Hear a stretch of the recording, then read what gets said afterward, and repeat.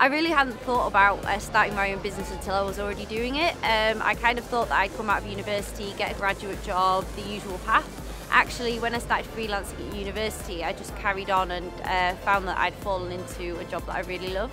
I think Voom's a really important platform on social media because it gets a lot of engagement, it gets a lot of exposure of the different types of entrepreneur that you can have, the different types of business model. And I think for people who are just right at the start of their journey and they're looking for inspiration, they're looking for guidance, I think it's a really important resource for people to have out there to kind of give them the confidence to take the next steps.